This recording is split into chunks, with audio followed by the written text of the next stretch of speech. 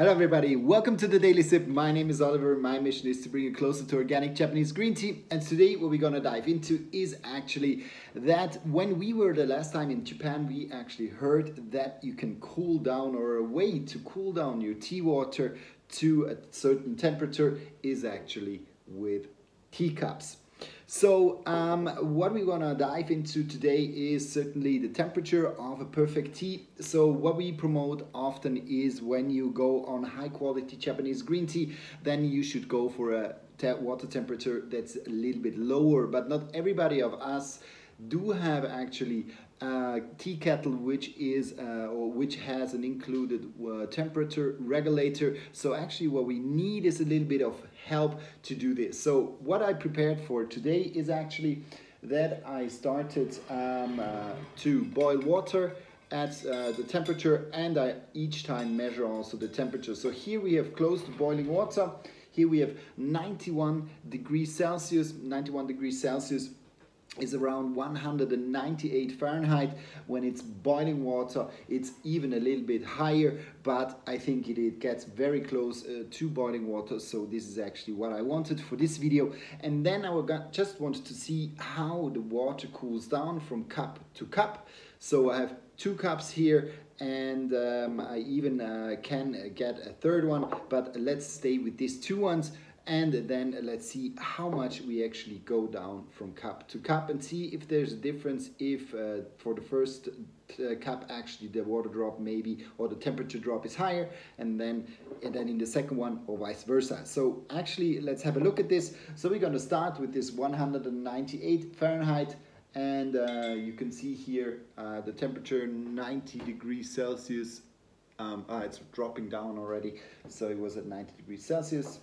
Maybe I just show it like this, and it's clear. So we see really the temperature is on the level of 82 degrees Celsius when rising. So we are at 91 degrees Celsius. And now I'm just curious how the temperature will evolve. So I'm gonna put this here. No, I just do it for you. Okay, so it's dropping and dropping, dropping, and now let's just take the amount we want for the cup.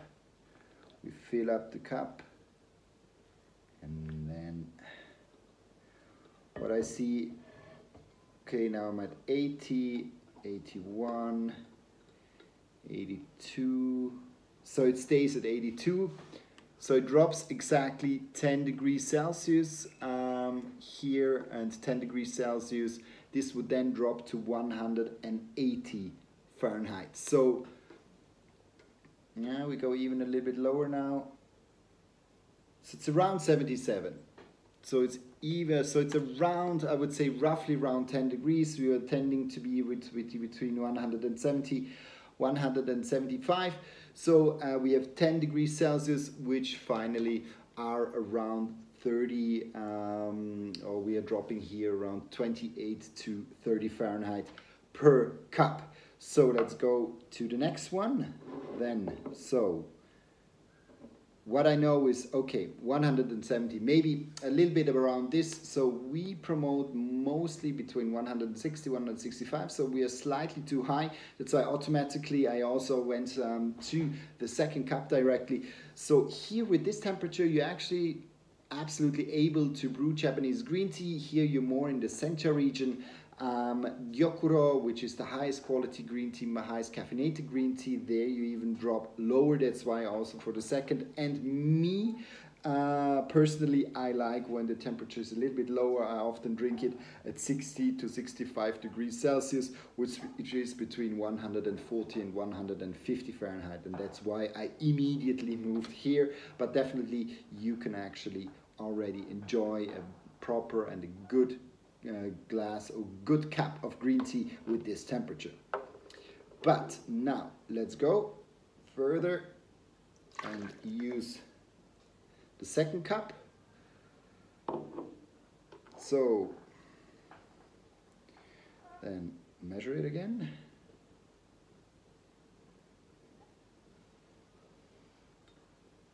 And now we are around 60.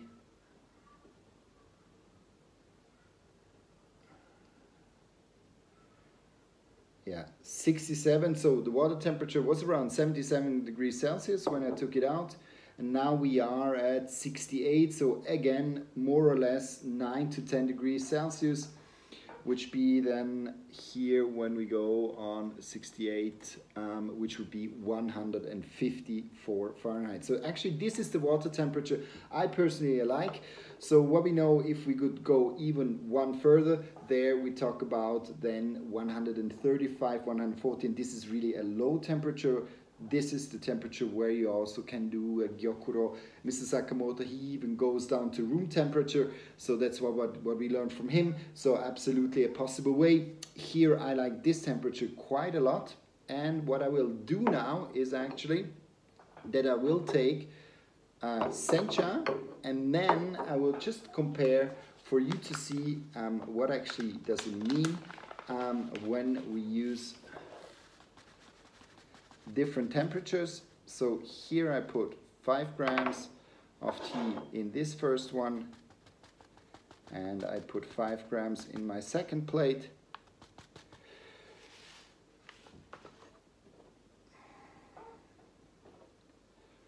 Good. So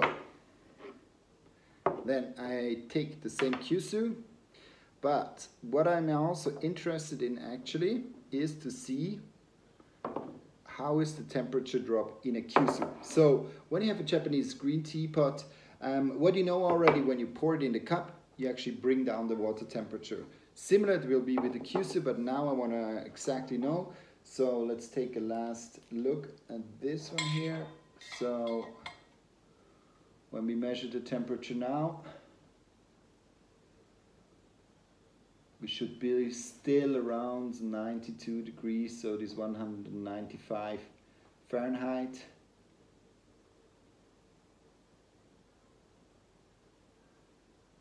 Yeah, it went a little bit lower. As soon as you don't close it, it's quite impressive how fast the temperature goes down. So we are actually at 86 degrees Celsius would then be 187 Fahrenheit. So this is the temperature we're in. Now from 86, we just pour it in just to see.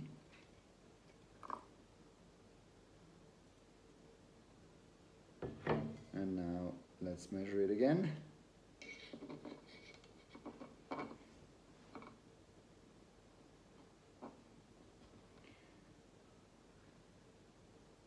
Now we are 75. It even goes up. 76. And it stops more or less at 76. Yeah, 76 then would be 168 Fahrenheit. So here we dropped from 186 to 76 means 168. So we have around 20 Fahrenheit, which we drop here. So quite interesting. So I would say we are between 20 and 25 Fahrenheit, which we are dropping each time when we use water. And here also we see that actually the kyusu cools it down also around 10 degrees Celsius. So 10 degrees Celsius, which is, it depends. So I'm always checking here because I don't know it by heart. So when we go from 86 to 76, yeah, we're around 18 to 20 Fahrenheit, so this is the correct temperature. So here we really are talking about a moving of this 18 to 20 degrees. So actually confirms what we heard in Japan. So, but now I actually want to go into and see if I'm using very, very hot water. So what I want to do is just leave this. Good. Now, Here we have a preheated Kyusu now, because I used the water here, so I want to use wanted to use before.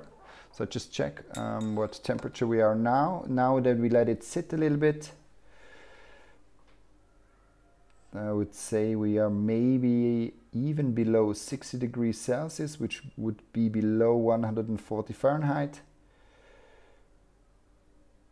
We are around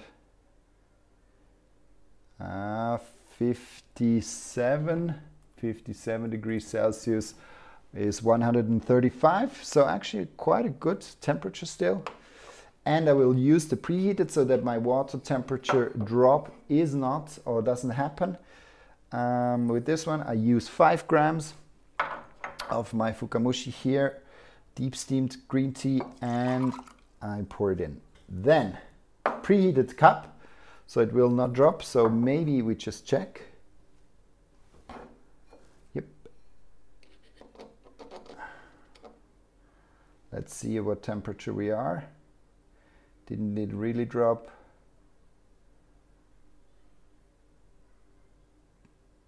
It's very similar. 53 now. Before we were at 56. 54. 54.1. So maybe 55. So we have more or less 1 degree Celsius, which this drops from 57 to 56. This would mean that we have around 6 Fahrenheit, which we lose 5. Good. 56, 57.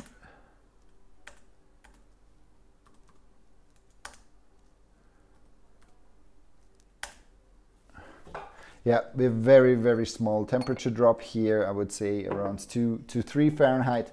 And here I just want to pour this here in the cup, and then I'm gonna pour it here. So we have quite a hot tea water. Use the 5 grams, and then just have a look how actually this remains. Here, this one we can take out. Normally you can do 45 seconds. Here I did also 1.5 minutes. So for the Fukamushi, you're actually quite fast. But as the temperature was lower, so at this 135 Fahrenheit or 55 degrees Celsius, I expect the tea to be actually quite smooth and not astringent at all. Here we just wait a little bit more. Clearly hotter, the teapot. And let's pour it.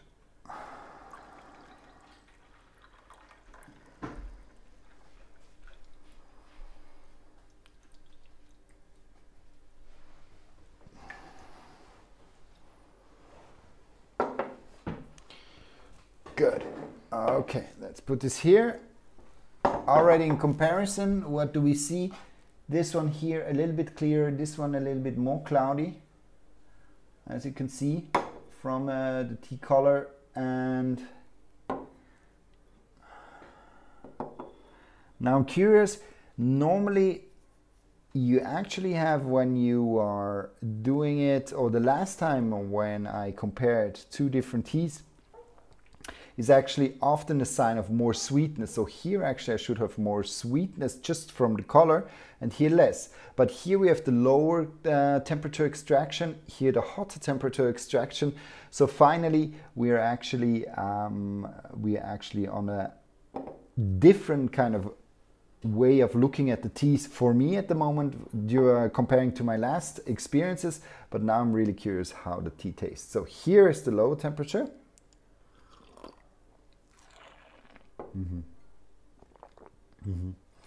What's nice about this Fukamushi, it's a little bit more of an astringent Fukamushi, so there's more astringency attached to it, which gives it a very vegetal, very grassy, very refreshing, citrusy note. But as I'm using lower temperature water, here definitely what I feel is that there's much more smoothness, much for a little bit cucumbery freshness with it. So as soon as I'm using the lower temperature water, here definitely I'm getting much more of this nice, beautiful, sweet, refreshing, and a little bit more vegetal note in terms of this tea, which is from Mr. Sen Cohen. So now next one. So this is now the hot temperature tea.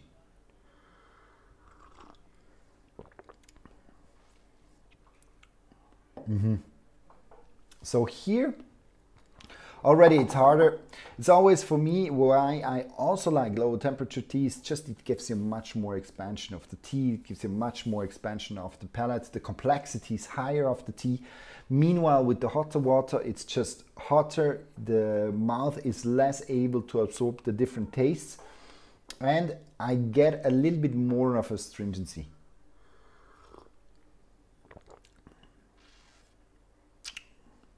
Definitely on the side of the tongue, much more astringent.